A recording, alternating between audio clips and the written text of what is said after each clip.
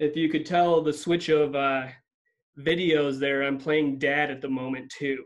So if you see a 4-year-old come in the middle of this, it happens. But first, I did want to show, and this maybe shouldn't count towards my time, but here's my relic. It's a Detroit Tigers baseball that I got in 1996 when I went to Old Tiger Stadium. So that's kind of a relic for me, some little history.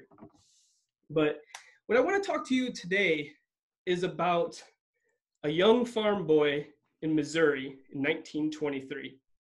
He had an animation company out there that failed. And like every good entrepreneur, what do you do when you fail? You move to Hollywood. So he moved to Hollywood. And when he got there, he created a cartoon with a couple of animators called Oswald the Lucky Rabbit. And it was actually a really, really successful cartoon. The problem is after that came out, all the animators left his team and got hired away by the bigger companies. Again, another failure on his part. But that didn't stop him. He decided to draw another cartoon. This one is of a mouse. And in this mouse, he created a cartoon called Steamboat Willie. And in that cartoon, it was innovative because it was the first cartoon to bring together sound and cartoon all in one. And this was about 1928, 1930 time frame. So that was innovative at the time, new and different. And as you probably already know, I'm talking about Mickey Mouse and I'm talking about Walt Disney. He created a company on innovation and a company that didn't fear failure. That was the groundwork that he started with Walt Disney.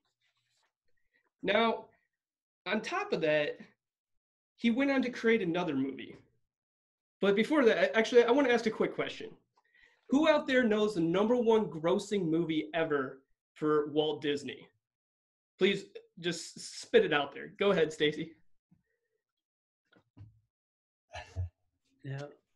May I say, I think it's Snow White. Cinderella. Sleeping Beauty. All right, so I will say that, Kyle, I think you said Snow White. That is correct. Snow White is the #1 grossing movie for Disney for all time. It's made over $3 billion.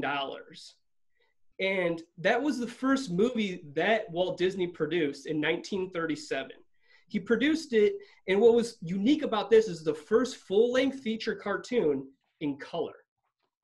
But it also started a franchise model for Walt Disney, because what he realized with the release of this movie is he could release it, make money, re-release it, make more money, and then on top of that, he could sell toys at Walmart and Kmart, which added more revenue to the company. So innovative that he created that. Next, he moved on to another thing that most people thought was going to be a failure because of the millions of dollars he put into it.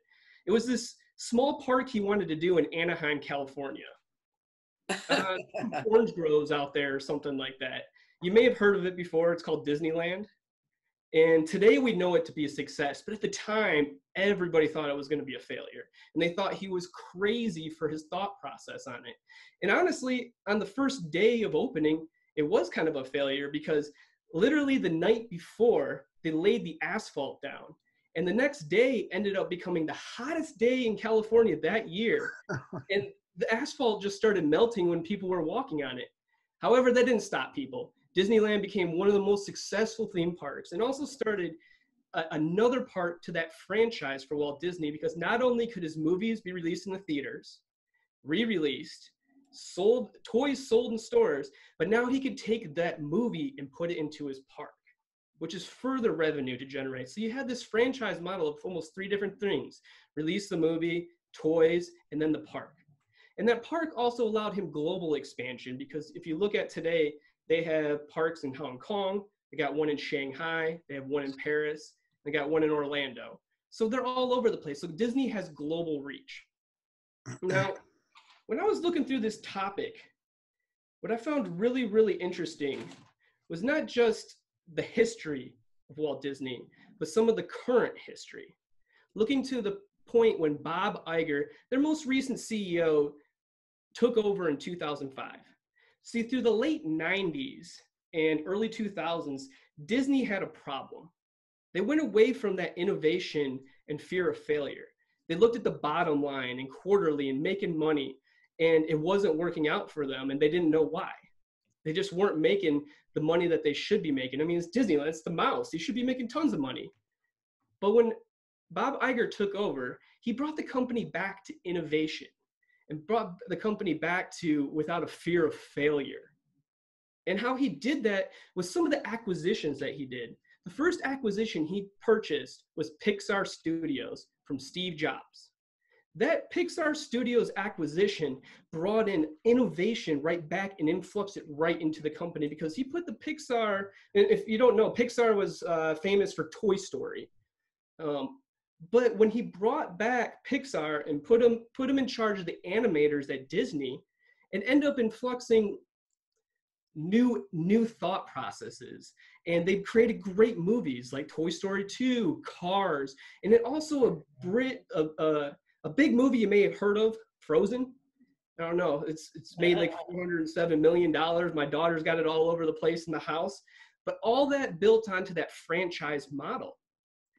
Not only could you develop the movie, but you could bring this like movies like Cars into the parks and sell the toys. So it just continued that model that Walt Disney created. So, and there were some other big acquisitions that Bob Iger did. He did Marvel and Star Wars, which is huge for Disney. So quickly, the stock grew over 300% in a matter of 5 years with Bob Iger. So probably in March timeframe, the stock was sitting about $160 when originally he took over, and it was about $50. Now, it's great to talk about the great things, but let's talk about the elephant in the room. Disney's got some problems recently. I mean, all their parks are shut down because of COVID-19. So that's a huge, huge blast to them. Their stock price, like I said, was at 160. Now it's at 100. So that turns to be a problem. Everyone's like, hey, what's Disney going to do? Disney's probably going to fail again. I don't know. I would argue that Disney is going to be a leader in this environment that we're in right now. Mm-hmm. Why? Think about it. Walt Disney started the company in 1928, the Depression. He started it from the beginning there, when other people were afraid to start business. It survived World War II. It survived our last Great Recession. And we looked to Disney for innovation and new ways of doing things.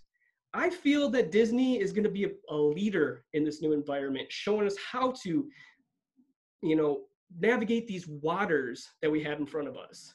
So let's see how it goes. Thanks, guys.